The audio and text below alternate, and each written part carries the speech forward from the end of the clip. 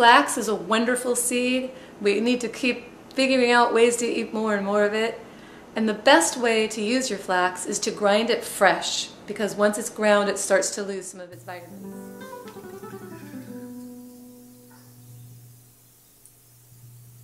You'll need to put the seeds into a small grinder. I use a coffee grinder.